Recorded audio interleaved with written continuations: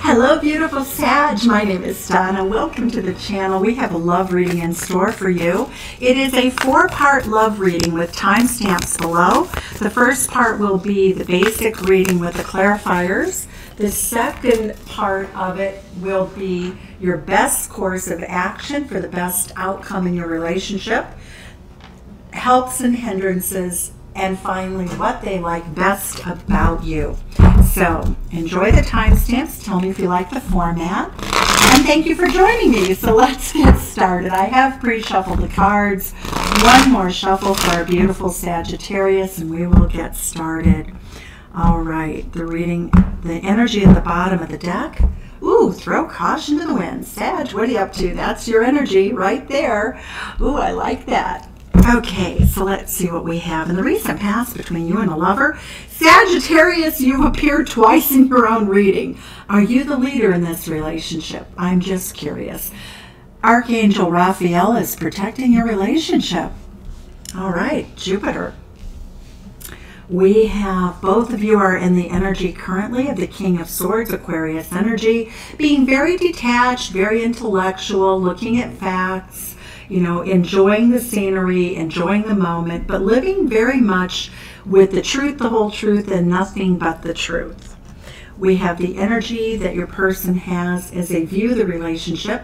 What do they think? They feel as though, and they think that the two of you have a very passionate, very happy, very sexy relationship. There's a lot of fun, travel. They want to go the distance with you. Your person is very passionately attracted to you.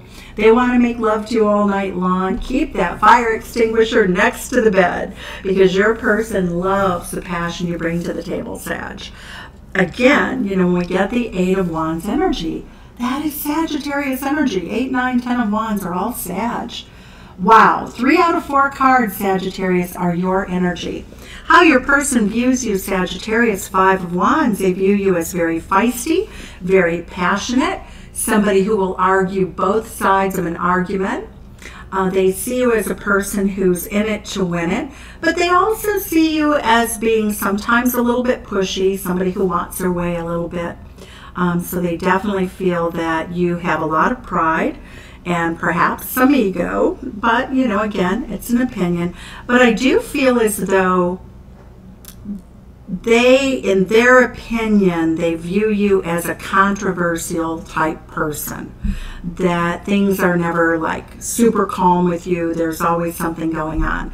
You're always striving for something, fighting for something. All right, the Ace of Cups, how do they feel about you? Love, love, love. A big cup of love. Look at that. It's so gorgeous.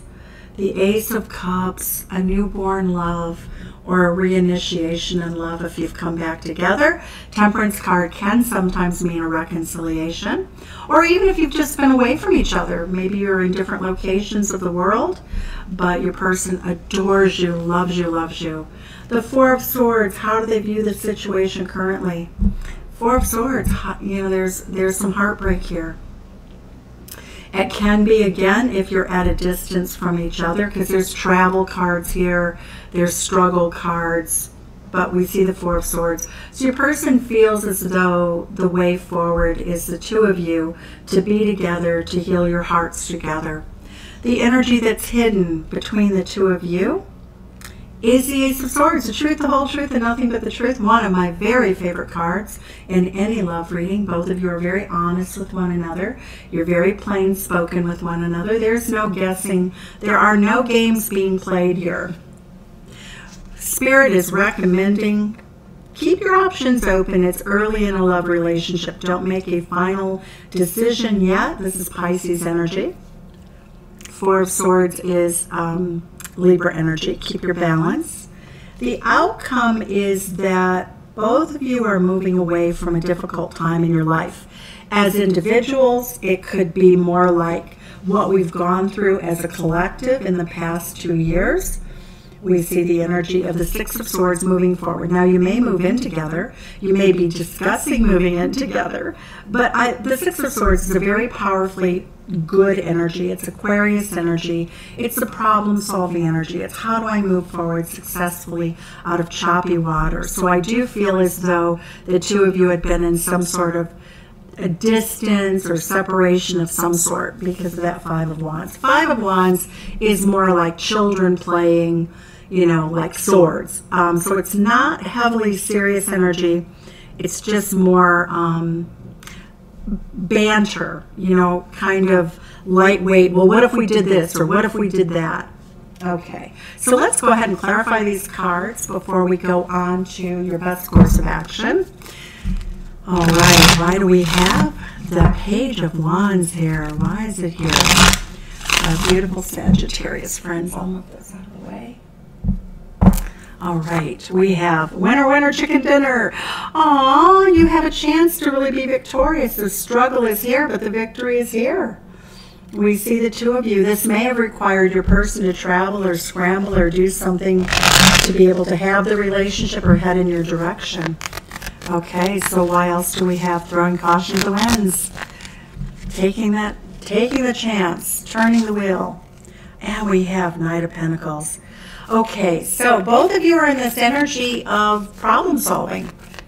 The Knight of Pentacles is Virgo energy, the problem solver of the zodiac, is working out the details to make things happen in a very healthy, productive way. The Ace of Wands, look at that. So you do have, it does, I really would say this is more of a travel issue. You may live at a distance because the Ace of Wands is a passionate new beginning in love. Look at that, a reconciliation. Three of Coins, you may have worked with this person, but at any rate, you're going to collaborate in life in a love relationship. The Knight of Wands says both of you have fire in your belly to make this work. Both of you, you know, when you are alone, think about each other a lot. Sagittarius energy again, 8 of 9 and to the 9. Powerful. Leo energy again, very much. Both of you are in this to win it. You both want a victory. You both want to introduce each other to your friends, your family. You're very excited about it. The Ace of Swords is clarifying the travel card, you know, the card of passion. The truth, the whole truth, and nothing but the truth. Look at how these cards are mirroring. The two of you are mirroring each other in your energy. The Death card says that Sagittarius, you may be required to leave something behind. And the card that just fell out onto my lap was a Sagittarius card of reconciliation. So it does show that it looks like you've been in at a physical distance, or you could have had a relationship in which you weren't able to manifest it. Someone may have had to have left another relationship to have this one, or another place, person, place, thing, job. But we see you moving in your person's moving very quickly towards you. They feel as though you're moving very quickly, a lot to say to each other. Why is the Ace of Cups here for how your person feels? Look at that, Three of Coins again. Oh my goodness, the two of you look like you've worked together, you've done creative work together, but at any rate, if you don't, that is, let's go to the paint store and decide what we're going to paint the bedroom. Ace of Cups energy, again, your person's so in love with you. They have been working at manifesting you for some time now, Sagittarius, very powerful.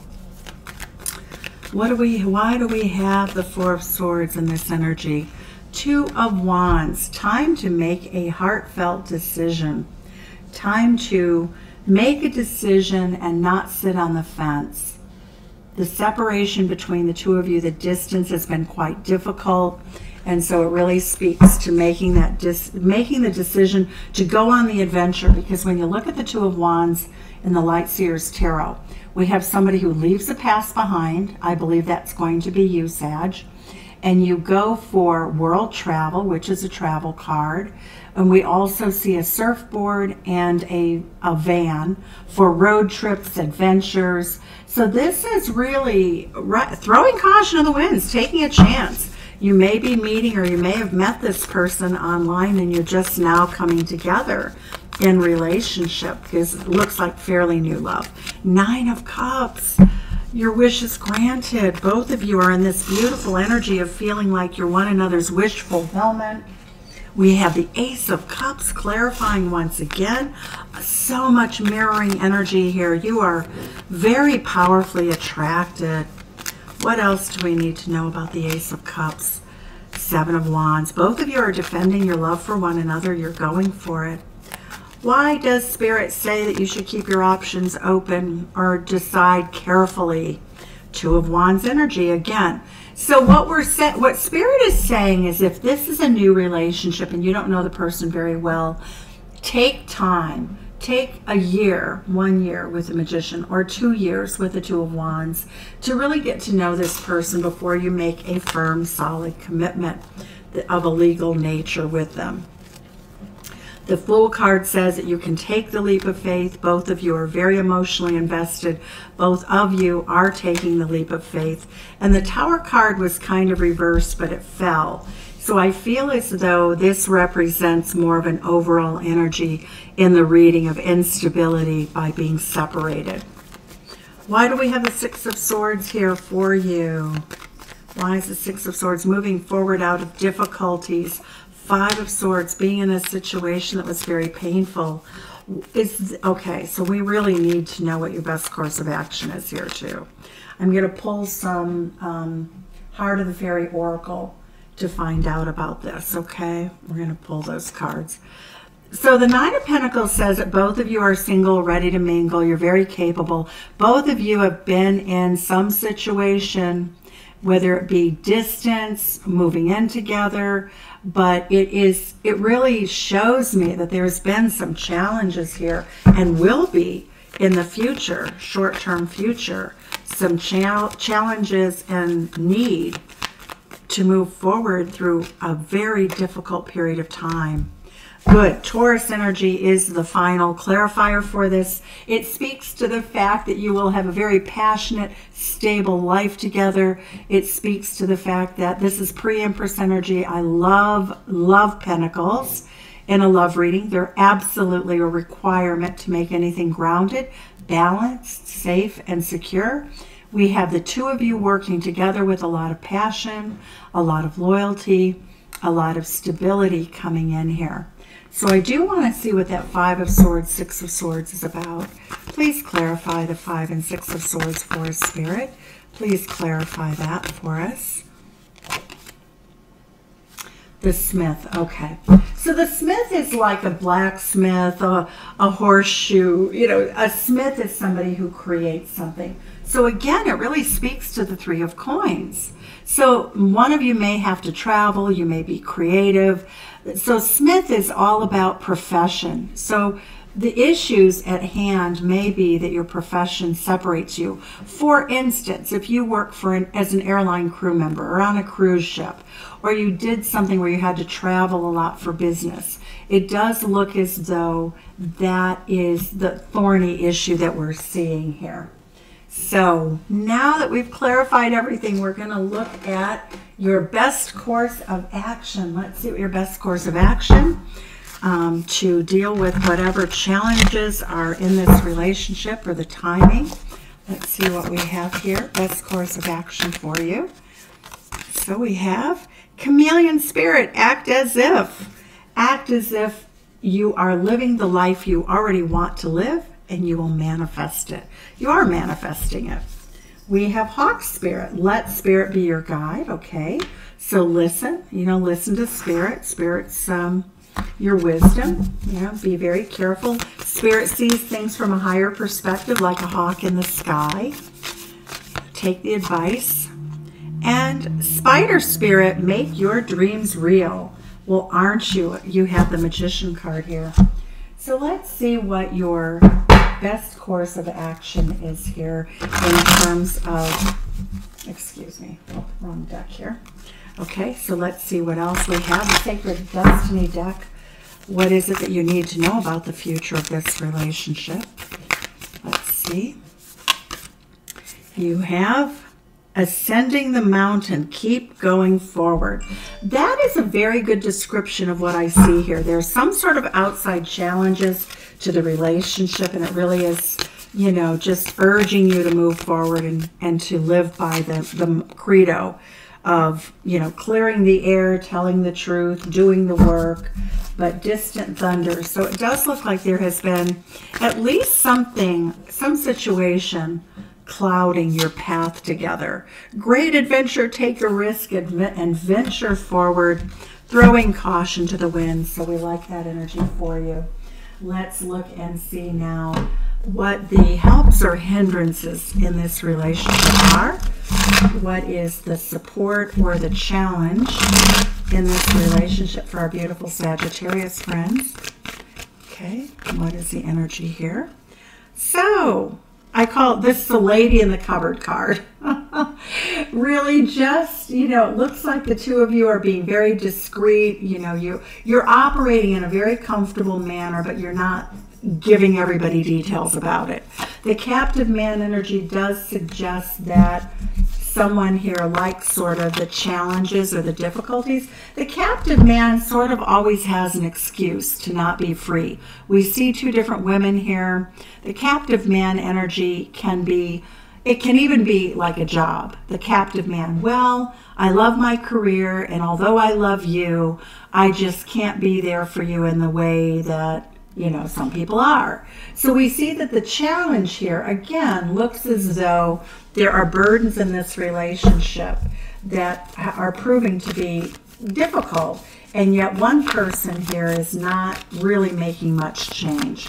Again, you can have a really demanding career, and one person says, well, you should change careers, and the other person says, the captive man says, no, I'm not going to change. But the song, really showing your gratitude, you know, being happy, enjoying music together, singing the song of life together. So that is what I have for the basic reading. Now let's look and see what they like about you best, Sagittarius. You have a big personality. What is your person like best about our beautiful Sagittarius friends? Let's look and see what we have here. Look at that, Knight of Voices. They love the fact that you tell the truth. We can see the Knight of Voices here. Look at, once again, your person loves that you rush towards them, that you're so happy to see them, that you have so much to talk about. All right, we have Nine of Emotions. Your person loves the fact that you embrace life joyfully, vibrantly. Eat, drink, be merry, make love. Life is short. Enjoy it now. The Page of Voices. You evidently are very, very good at texting and keeping up with your person. They love the fact that you're communicative, that you're well-read, that you're always learning something, you're always studying something. They find that intriguing, and it keeps you very youthful. The Knight of Emotions, Knight of Cups. They love how romantic you are, that you're sweet, that you're kind, that you're loving. You plan nice meals and events for each other. The Eight of Emotions. They love the fact that you're able to leave the stresses of the day, the challenges of the day behind to spend time with them. That you can make the transition. You can walk away from conflict. You can walk away from endings. You can you're very much a person who knows how to take care of themselves and walk away from that which does not serve you. They see you as a very strong person. They also see you as the Ace of Inspiration, Ace of Wands. We saw that also earlier. They see that you're passionate, that you're beautiful, that you love to come up with a new idea or a new adventure. The Hanged Muse. They love that you look at things from a different perspective, that you almost sometimes maybe even like to argue both sides of an argument. But the Hanged Man is a beautiful energy because it speaks to the fact that your person is, you know, sort of twirling in midair before they go into the pool, but they like the fact that you're always willing to look at things from their perspective or the perspective of other. The Seven of Voices, what's hidden that they like about you is that you're very discreet. You don't talk out of turn. You keep your secrets. You're very honest. The Seven of Swords can be thought of as a sneaky card, but in this particular instance, because it's clarified with the rest of the cards as being loving, kind, truth-telling. It really speaks to the fact that they see you as a person who has discretion, that you don't speak about your personal life, you don't share information about them, you don't compromise the relationship. The Queen of Materials, they see you as a person who's very much focused on doing the job the right way, that you're picky. They love the fact that you're very picky. The Queen of Pentacles, the King of Pentacles. Look at that energy. So they like the fact that you're very much, you boss up. When you do something, you're really in it to win it. The Five of Inspiration. They love the fact that you're always open to new ideas. They like the fact that you toy and you play with new creative ideas all the time. So that's what I have for you, Sagittarius. It's been a joy. Sending you love from Chicago. Send some back. Tell me where you're from and tell me what you think of the format. Thank you. Bye-bye.